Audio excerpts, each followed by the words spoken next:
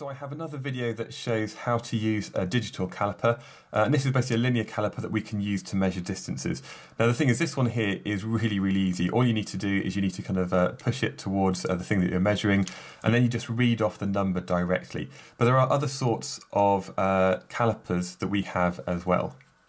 And when I looked in some of the covers at work, I also found this one here that has a rather nice dial. So this one here, again, it basically moves back and forwards. We can use it to measure the diameter of an object. And this one here, by reading off the dial here, we can actually get a measurement using that as well.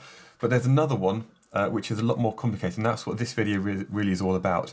And this thing here has what we call a Vernier scale. Now this one here, there's no dial, there's no numbers, and it's a bit more tricky to use, but it works in exactly the same way. And basically you can use it to measure maybe the outside diameter, or you can measure the inside diameter, or even the depth of an object. And it's this Vernier scale here that this video is all about. So this Vernier scale here is actually quite hard to see. So what I have instead is I have basically a model of it which is really big, and actually this is really useful.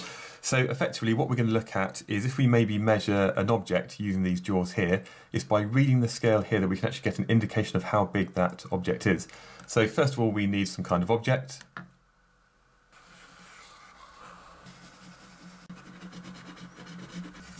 So there we have maybe an object like a rock. And what we want to do is maybe see how wide it is at its widest point. So we do that by just closing the jaws very gently until it kind of touches the object without squashing it. And then I guess really the fun begins, and it's all to do with this part here.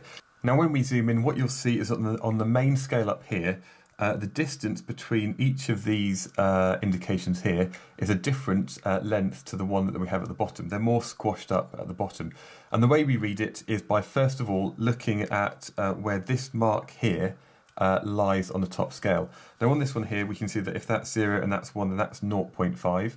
This is 0.6, 0.7, 0.8.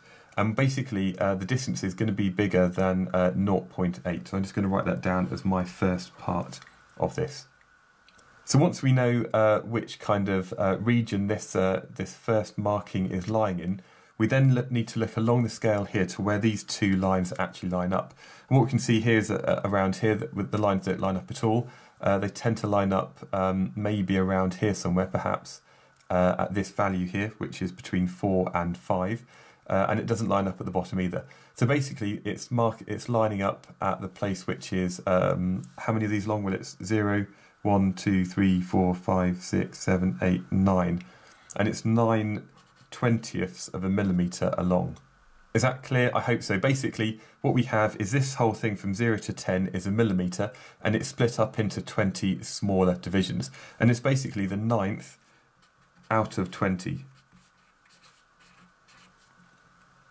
Now, if each division here is a 20th of a millimetre, that means each of these divisions represents 0.05 of a millimetre. And if it's 9th one, well, that's going to be 9 times 0.05, which is going to be equal to 0.45 of a millimetre.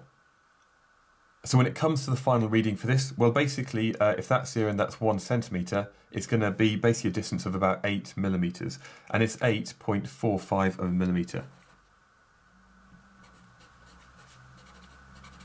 And this is how we can use the Vernier scale to measure very small objects. So what I'll do, I'll have a look at a few more objects, and you can have a go at, again, maybe commenting in the comments below about what the distances actually are.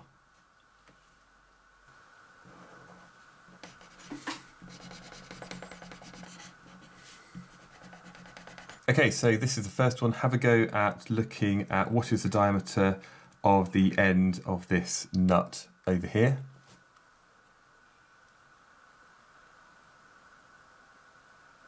Secondly, what is the length of it? So have a look at this.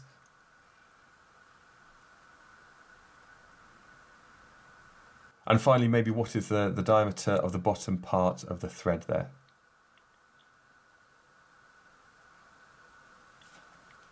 So I hope that makes sense. The best way to do it is really to find one of these yourself. There might be one knocking around at school, or perhaps even in the technology department. Have a look at it, have a look at the scale, and try and measure some objects and work out yourself how it works. Once you've got it, it's a valuable skill that you never know when it might come up later in life. Thank you very much.